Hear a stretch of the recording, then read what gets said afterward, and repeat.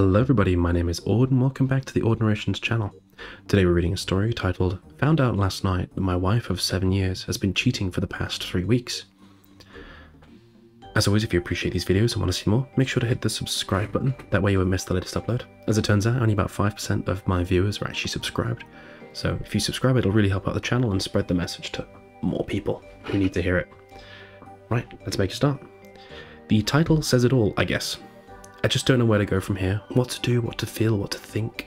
I'm just all over the place and exhausted. I cannot rest or sleep. I'm angry and frustrated. I feel betrayed, dejected, and numb all at once. I guess I just needed to reach out and write it down, for whatever small amount it was. How do we deal with all of these things? Whoa. And this one's fresh as well. 3 weeks is not a long time. Let's have a look at the comments. Someone left a comment saying, start gathering and saving evidence. Someone replied saying, save it in a secure location. And someone else replied saying, chances are this is the first time she's been caught. Married for 7 years is a long time, not including how long you were dating. Someone else left a comment saying, you deal with it by facing reality and divorcing a cheater. That's it. That's the answer. You just need to be strong enough to accept it. That, and let family and friends know why you filed for divorce. Why you filed, naming her the affair partner. Remove her from the pedestal you've placed her on. Treat her more like she is the mother of your children, if you have any, that is. She's not the person you married. In fact, after you file, have her stuff packed and set in the living room and let her know she can move in with him. Someone else left a comment saying, you won't like what I have to say, but the truth is she has no regrets about the affair. She enjoyed it. She enjoyed being with him and she chose him over you. She betrayed you in the most intimate way possible, choosing to satisfy her own selfish desires over your emotional well-being. She willingly had sex with him, knowing it would likely end the marriage and would devastate you emotionally. She didn't care and cheated anyway. She made 1,000 choices to be in a position to cheat. She betrayed you countless times, then lied to your face to cover it up and manipulated you using your love for her against you. She does not value you nor your marriage. She's only interested in herself. Her only regret is that she got caught and now has to deal with the consequences. That's not a person you want. Stay strong and stay away from her. The only thing you could do is concentrate on yourself, do what's right for your own mental health. Highly recommend that you start off by kicking her out and going 100% no contact with her, except for discussions about divorce, and then focus your efforts 100% on being a better version of you.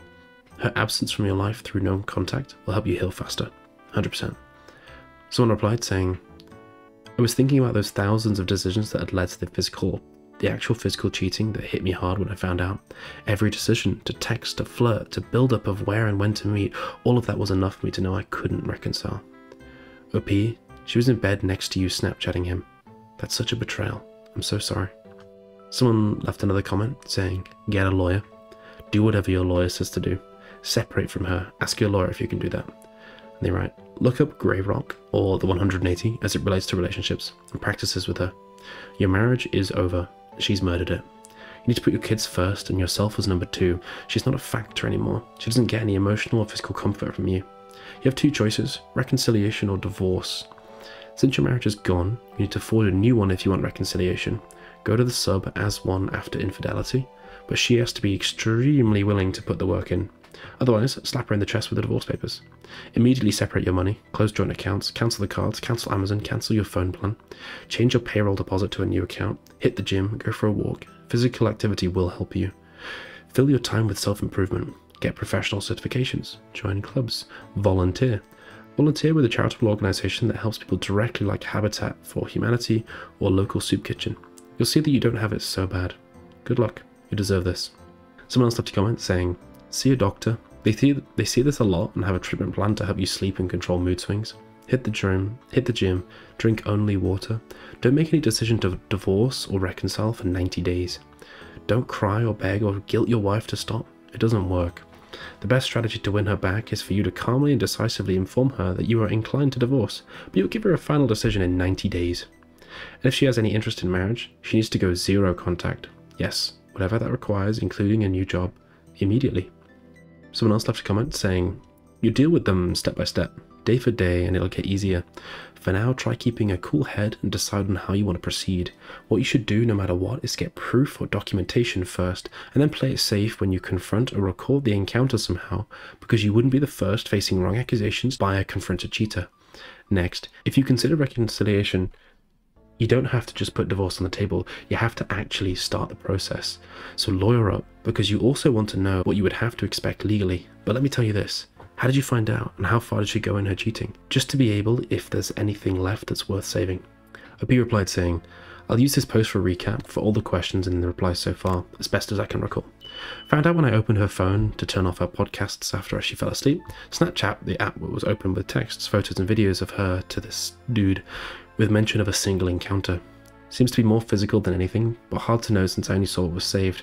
Took a recording of all the stuff so far, and ended up pacing about for an hour before confronting her, because I couldn't sleep. Some stuff she said, not much that I honestly remember, and that's on me.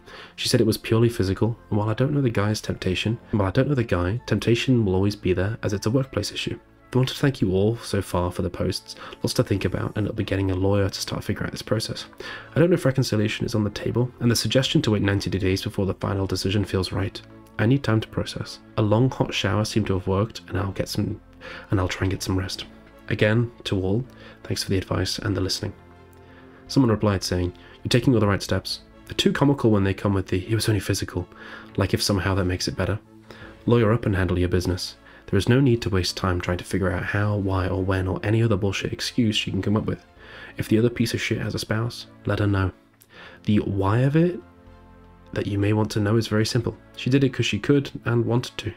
Plain and simple. From what I've seen, it's really not complicated. Motivation. Really base urge.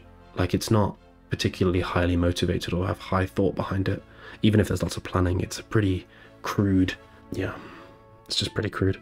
Right, what do you think OP should do? What would you do in OP's shoes? Let me know in the comments. As always, if you enjoy these videos and want to see more, make sure to hit the subscribe button. That way you won't miss the latest upload. Alrighty, thank you very much for listening, and I'll see you in the next one. Bye bye.